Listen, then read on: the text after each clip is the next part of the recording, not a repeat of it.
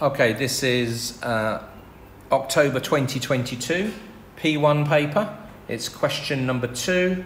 And if we have a quick look at it, we can see the first part is going to be work on algebraic expressions. It's going to be expanding brackets. And the second part is going to be some sort of integration. But let's get started with part A. So part A is saying, can I show that this left-hand side here is identical to that? And basically, can I work out what A and B are going to be?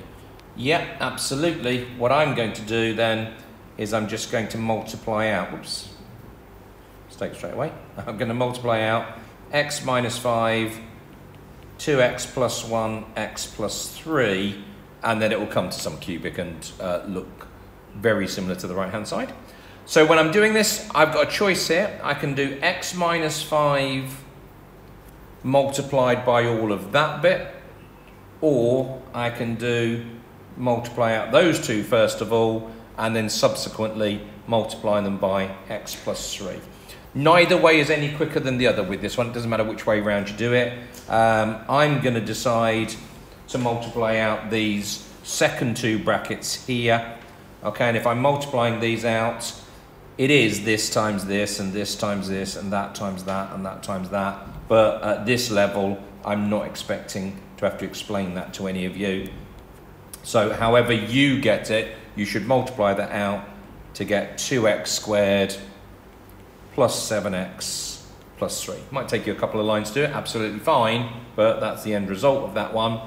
Now multiplying all of this by x minus 5. This should always be fairly straightforward because I'm basically going to do x times all of that, which is a really easy thing to work out, and then minus 5 times all of that. So we shouldn't really be making mistakes at this level of doing this. X times all of it is going to give me 2x cubed, 7x squared, and 3x. It's nice and simple because we're just adding an x onto all of those terms.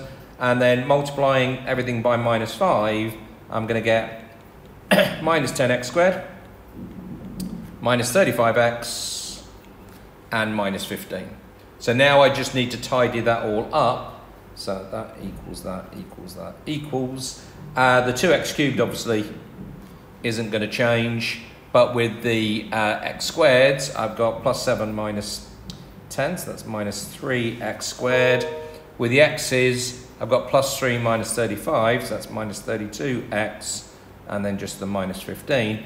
And that's why it's now useful to have our answer here, because obviously if I didn't get minus 32 and minus 15 for those last two terms, I'd be worried about the rest of it. But because I've got those right, I'm pretty sure then I can say that A equals 2 and B equals minus 3 is okay on the comparison for that first part, part A. Okay, part B says hence find the integral of this, which is really going to be the integral of that thing divided by 5 root x. I know exactly what I'm going to do. I'm going to write that out. I'm going to then work out what each individual term is by dividing by 5 root x, and then I'll have something not very nice to integrate, but I'm pretty happy with my game plan for actually attacking this. So the integral of x minus 5, 2x plus 1, x plus 3, all over 5 root x dx is the same as the integral of the bit we just worked out. So 2x cubed minus 3x squared minus 32x minus 15, all divided by 5 root x. And now I can do each term individually, okay? Now, depending on, just because I'm explaining to you guys, I wouldn't necessarily do this next step, but it's the integral of 2x cubed over 5x to the half minus 3x squared over 5x to the half minus 32. So it's taking a bit of time, isn't it, just to do all this? And this is more just explaining it to you. If I was doing it myself, I'd probably miss out that step and actually just go ahead and do it. So still integrating. I haven't actually done anything yet. We're still tidying this all up. I've obviously got 2/5 here. And then x cubed divided by x to the half. So take away the powers. Just think about it. Cubed is 6 over 2, isn't it? So 6 over 2, take away 1 is going to be x to the 5 over 2, 3/5. And then x squared, well, that's 4 over 2. So 4 over 2, take away 1 over 2 is going to give me 3 over 2. Bit quicker now. That's just x to the half there, and that's going to be 3x to the minus half dx. So quite a bit of algebra involved in here. Just be absolutely careful as you're going through and doing these. You don't want to make any mistakes. And we've done all of that before we can actually now do the process of integrating. So if I'm going to integrate, I add 1 onto the power and divide by the new power. Let me just do this with one of these terms, and then I'll show you what we're doing for the rest of it. So if we take this first term, if I'm going to add 1 onto the power, it becomes that. And if I'm going to divide by 7 over 2, yes, you can have 2/5 divided by 7 over 2 if you want, but I don't tend to do that. What I tend to do is to say I've got my 2/5. Dividing by 7 over 2 is the same as timesing by 2 over 7. So timesing by 2 over 7, that's much easier now to be able to tidy that up in a second. I can see what that is. It's 4 over 35.